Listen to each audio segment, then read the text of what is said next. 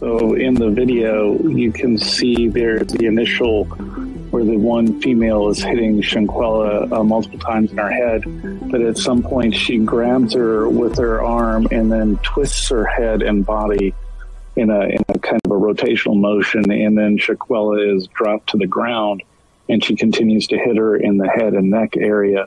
But if you, in the video, you notice that Shanquella is fighting back initially until I disagree completely. She's shielding herself. She is not landing punches at all. I'm looking right at it. She also said no. Yes, you're right. Correct.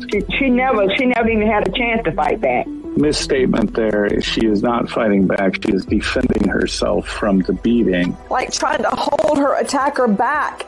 She never gets a chance to defend herself.